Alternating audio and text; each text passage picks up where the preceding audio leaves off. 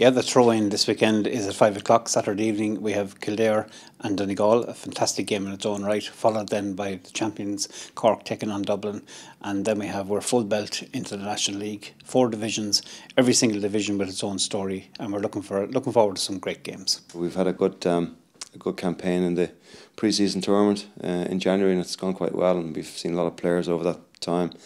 And some guys have stepped up to the mark and really are taking a claim now for a place in the National League squad. So it's gone very well, and looking forward to Cork on Saturday. It's a very competitive league, you know. At any stage you could be in or out of it in terms of getting into the qualifying stages. You could find yourself in relegation, so it's very important probably to get a good start. We're somewhere in the pack there as such, but you know, I think there's 7 or 8 teams there very closely pictured. You'd like to think that you're there in the mix of that, but you know, if you're going to move on, you've got to push on a bit from that and try and maybe push ourselves up a bit. All the teams, you know, from the 2 teams that have come from Division 2, Tyrone and Kildare, the teams that are there from last year.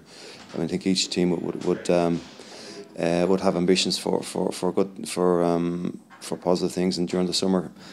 Aspirations for the league, you know, I suppose it's a cliche to say you're taking every game as it comes, like, but that is the way it is at the moment. We've so many fellas away, and like I said, we're kind of in transition. It's hard to say what we could change. There's nothing dramatic we're going to change at all. I think just work on a few small things, you know, just holding on to the ball maybe a small bit better, and little things like that. I don't think we're going to be changing our game plan immensely for the coming year. Hopefully have a huge tradition, you know, a huge GA background, and you know, I think everybody's aware of that, but we're looking at making small gains and small steps, and we're trying to put structures in place to enable the team to be successful down the road. Yeah, you know, I think the players are very realistic. They know where they are.